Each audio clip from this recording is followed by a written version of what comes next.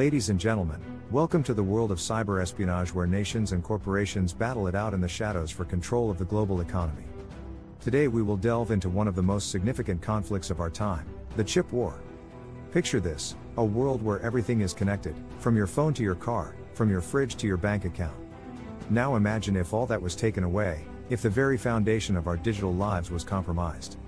This is the reality we face as the chip war rages on. The chip war is a conflict between countries and companies over the production and distribution of computer chips, which are essential components in many electronic devices. At its core, the chip war is a battle for power and control in the global technology industry. The stakes of this conflict are high, as computer chips are critical to the functioning of everything from smartphones to military equipment. The outcome of the chip war could have far-reaching implications for the global economy and national security. It is therefore important to understand the nature of this conflict and its potential consequences. There are several major players in the chip war, each with their own unique interests and motivations. On the country level, we have the United States and China, both of whom are heavily invested in the semiconductor industry. In recent years, tensions between these two countries have escalated, leading to what many are calling a chip war.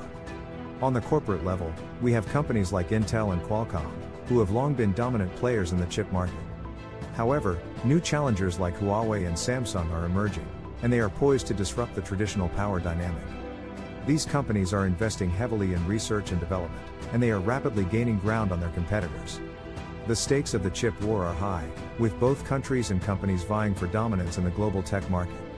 At the heart of the conflict is the development and production of semiconductors, which are essential components in everything from smartphones to cars to military equipment. With demand for these chips increasing rapidly, the winners of the chip war stand to gain a significant advantage in the global economy.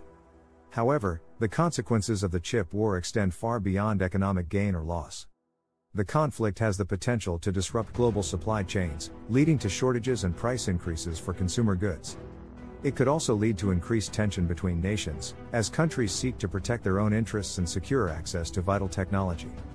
The stakes are high, and the outcome of the chip war could have far-reaching implications for the future of technology and international relations. As we look to the future of the chip war, there are a number of potential outcomes that could shape the global economy for years to come. One scenario is that the conflict escalates further, leading to increased tariffs, trade restrictions, and even military action. This could have significant consequences for countries and companies involved in the production and distribution of computer chips, as well as for consumers who rely on these devices in their daily lives. Another possible outcome is that the chip war reaches a stalemate, with neither side willing to back down but also unable to make significant progress.